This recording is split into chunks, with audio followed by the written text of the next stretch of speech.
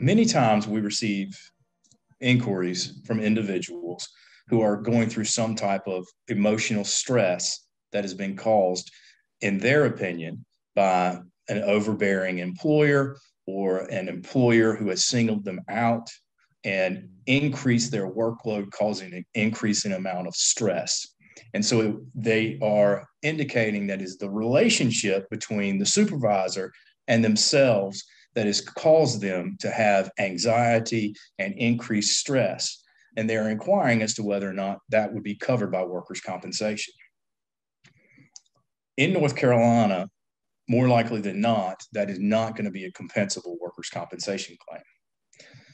The courts have found that that relationship between a supervisor and an employee, no matter what nature of employment, always has a certain amount of stress to it.